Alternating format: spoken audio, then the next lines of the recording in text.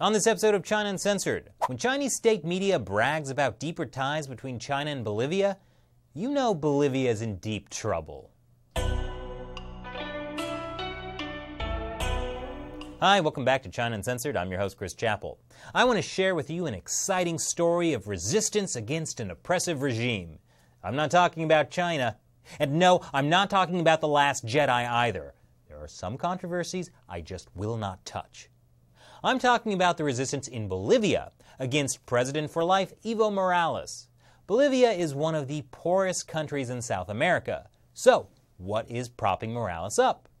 Well, like many countries, Bolivia is part of China's Belt and Road Initiative. And that could be bad news for a lot of ordinary citizens in Bolivia. I sat down with Bolivian activist, member of the resistance, and possible Jedi, Jhanisse Vaca-Daza, on the sidelines of the Oslo Freedom Forum in New York. Well, thank you for joining us today. Thank you for having me. So, for people who don't really know much about the situation in Bolivia, what's going on there right now? Okay, so Bolivia is in the middle of South America, and we are a country that is currently going through a democratic crisis that has been seen previously in Nicaragua, Venezuela, Ecuador. We're just not at the tipping point quite yet. But you have a president, so it's a democracy, right? It's a competitive authoritarianism, so it's a weird hybrid between democracy and dictatorship. We do have political opposition parties, it's so great, but everything is controlled by the state at the end of the day. And there is a big resistance movement, a citizen movement, because the president asked the country in a referendum if we wanted to have a change to the constitution to make it legal for the president to be re-elected indefinitely. We said no, we won with a high percentage of the vote. But then he turned to the Constitutional Court and had them make it legal to be re-elected indefinitely. Okay. So our elections are next year. People are protesting. We want him to obey the results of the referendum, but we're not quite sure where it's going to go yet. Well, why wouldn't you want a president for life? Why they have that in China. It's great. It worked so well, right? And I think it's worked very well for other countries too. But the funny part, the irony out of all of this is that our president is an indigenous president, which has worked very well in his favor. Our country was the first one to have the rights of the environment as Mother Earth recognized as part of the Constitution.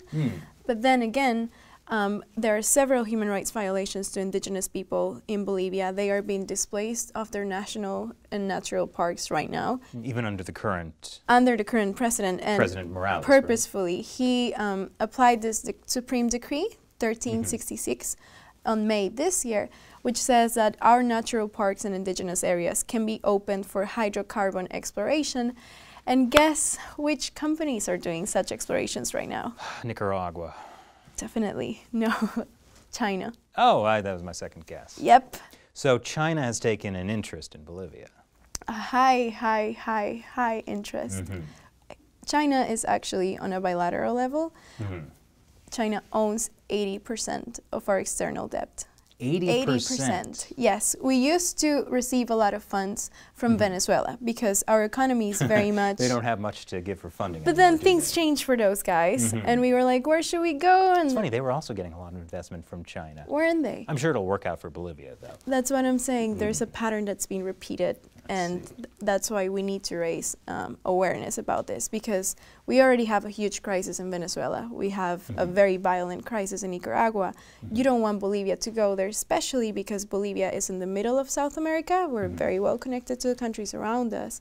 And then at the same time, there's a high level of narco-traffic and coca production in Bolivia because it's actually legal to grow coca in my country. It's legal? It's legal, yeah. Are there non-cocaine reasons you can have coca? Most definitely. There are a lot of typical ways to use coca for tea, for medicine, but this current government, again, president, indigenous, and also leader of the coca growers unions, that's where he came from.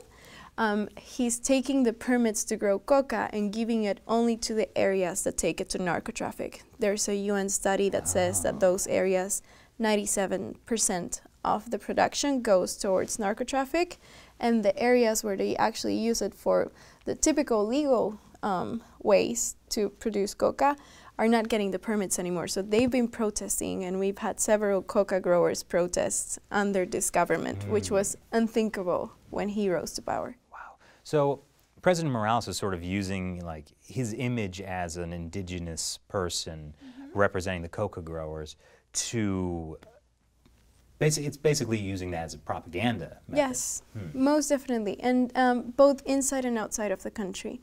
Outside of the country, he's really appreciated by the international community because of the respect for indigenous rights and Mother Earth, while again, inside the country, we've seen terrible, terrible damage to our natural areas. And to take it to more specific examples, we've found in Chinese citizens and companies that are illegally trading our jaguars' teeth and skin. And every time we've tried to take this to trial, because it's illegal and jaguars are endangered in my country, we haven't been able to have them processed. And there's no rule of law in the country at the moment. Everything is co-opted by the executive branch. But it's affecting even more because most of our natural resources are being taken by Chinese companies. Can we just go back for a moment? Jaguar teeth and skin? What is that used for? It has a high value for collectors, I guess. I know that for what the statements that were given to the press, people, farmers are getting paid $100 per jaguar, and then this skin is being taken illegally to China and Europe and other markets, and it's being sold by 10 times the price. So China is taking a real interest in Bolivia. Besides the poaching that's happening, how else is China? Like, what are they investing in? Well, see, from 2013 until right now, $609 million have been invested by the Chinese government in Bolivia. And by 2025, it will be over $1 billion that are invested. But here's the catch. We invest in projects to create infrastructure, but we select, China says, who's going to be the company that carries and executes these projects. And it's normally always Chinese companies. So Bolivian companies, business people, and just Bolivian workers have absolutely no access to these projects. We're losing jobs, if you want to see it that way. We have absolutely no control. There's no way to oversee these contracts.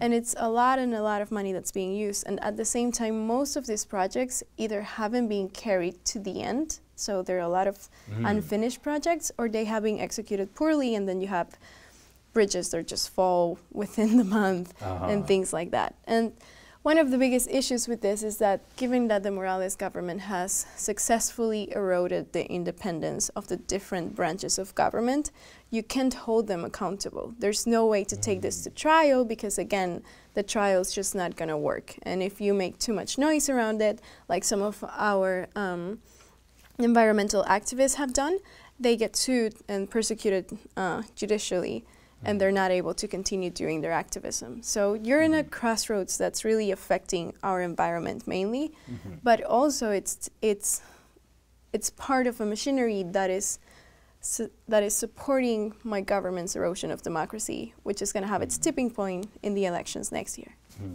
So Chinese investment, it's not helping the local economy, it's helping prop up what is essentially a dictatorship.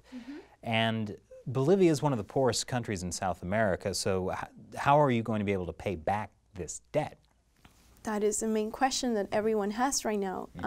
The current government rose to power with a speech, and a rightful speech in a way, that we had been often selling our natural resources to big external forces such as the empire, which is what they call the US and right-wing governments all the time. But it's like we just switch empires from one to the other. China is owning most of what we do.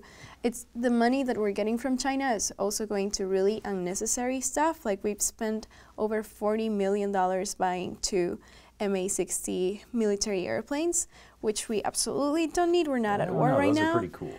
They are cool. And then there's over like $150 million that have been spent on buying 6 helicopters for the president. And then one thing else I wanted to mention is that we've spent over $250 million buying a satellite from China.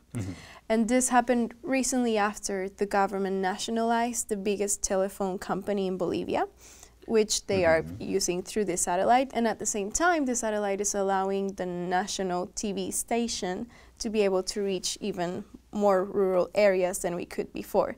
may I add, this national TV station, State TV, is giving nothing but propaganda about the government, and it never reports on stuff like the crisis in Venezuela or Nicaragua. You don't hear about that in this news. Can you believe, do you see any similarities with any other government we may have been talking about? Interesting. So really in Bolivia, you're seeing the same thing that you're seeing in countries around the world, particularly in Africa, but also in other places in South America and Central America, where China is basically acting as sort of a modern-day colonial power. Exactly. So China is extracting resources as well? Like what do they want from Bolivia? From, well, our natural resources for sure. And then you also have to keep in mind Bolivia has the highest lithium reserves in the world. Around 70% is estimated to be there. So you want to be in good relations with us in a way. And at the same time, it's just a very great way for China to expand its geopolitical power in South America. Again, we're in the middle of everything. There's a reason that Che Guevara wanted to start his revolution in Bolivia specifically. It's very strategically located. It is very strategically located. And then you also have a country that has no rule of law, so you can get away with not paying your workers properly, not finishing the projects that you're working on. And also I should add, and this is very important, there have been not just Bolivians denouncing this, but we also know that the Chancellor of Bolivia spoke about this with the Chancellor of China. There are Chinese convicts that are taken to Bolivia to finish their term in my country while working on infrastructure projects or mining projects under basically slavery conditions. Wow, they really are doubling down on the colonialism. They really are going back to it. Like it's really bad. And at the same time, like I said, there's no way to have it check and balance to oversee all of this. Is China playing a direct role in the drug trade? I wouldn't dare to say directly. Okay. But, for example, there's this one case that was really big for my country. It's about the Tibnis. Tibnis is the name of this national park that was also an indigenous territory that's incredibly important for the ecosystem of the entire country. So it's very protected by law for years already. And then the Tibnis, sadly, is really close to the places where you grow coca. And suddenly the government came up with this plan that they were going to build a road executed by Chinese companies through the middle of the Tibnis, which was not only unnecessary but suspicious since it would make transporting coca a lot easier for them. So indigenous groups that live there, they had this big march towards La Paz, the city capital, and there was heavy violent repression against indigenous groups, including children and the elderly. It became a big problem, and the government tried to shut it down, and after that they started persecuting the activists and indigenous people that were talking about this. So China is not necessarily clamping down on our indigenous people, but they are being the economic provider for all of these actions to happen, because otherwise you wouldn't have these companies going in. And again, while I wouldn't dare to say that China is the one strategist behind my government, because we know that it is Venezuela and Cuba that are sticking their nose inside my country, we do know that it is Chinese money. Again, 80% of our external debt is to China only. They are the ones that are sustaining the system, the authoritarian system that we have in Bolivia right now. And what's even worse, no one is paying any attention. Well, the audience of China Uncensored will be paying attention now. Well, they better to. So what's your role in all of this? As one of many activists in the resistance movement to Morales' attempt to hold on to power for even longer, we are trying to, one, educate the citizenship of Bolivia about what's happening, why these elections that are coming are really a very important moment for our democracy. And at the same time, we're doing that through nonviolence. We're really committed to nonviolent action from the citizenship. We're really committed to strategic work and including different areas of Bolivia. If there is something that I do give to Morales' government, is that he brought representation to many minorities that were previously ignored by the system. So we want to keep this. We want to keep this inclusion, this union that we have in the country, but at the same time we want democracy. Most people from my generation have known no other president than Morales, and it's so difficult to explain both to the international community and sometimes to people within the country that despite being an indigenous president, you have heavy violation to indigenous rights and environmental rights, and you also have absolutely no rule of law. So we're trying to work with what we have. The movement I'm in is called Standing Rivers, Ríos de Pie. And again, we're trying to translate all of this information through social media, nonviolent mobilization, and education to other people. And so if somebody wanted to learn more about your group or what you're doing or just the situation in Bolivia, where would you point them to? To our Facebook page, Ríos de Pie, Standing Rivers. And if you want to look for me on social media or just check out, there are many activists talking about Bolivia at the moment, so it shouldn't be difficult to pin us down on the internet. We can definitely provide a link in the comment section below. Yes, please do. And check our movement. You're going to have such good laughs. We do a lot of laughtivism. We try to use humor as a way to educate people, so our activities tend to be really funny and strategic too. So you're a laughtivist? Activist if you want, because you need more than laughter. You need to mobilize people on the street. But yeah, we do that.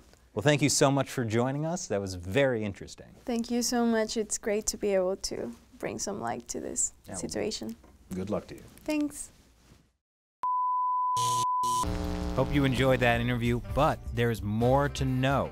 Why don't you give us a rundown of some of the things that you talk about on the China Unscripted podcast? Yes, in this podcast we have a second Bolivian, so it's not just me, and we will be telling you about two Bolivians telling you about how the president is the reincarnation of indigenous gods, and also many other things including corruption and the influence of China within our elections and how that played out for the re-election indefinite of the president. So there's a lot more material to cover. Plus, the story of a loved child and miners who throw dynamite. Yes, and how we're using nonviolence to counter that. They're effectively. Not using the dynamite. No, we're not using the dynamite. Effective nonviolence, we are using them. Which is the best kind of dynamite?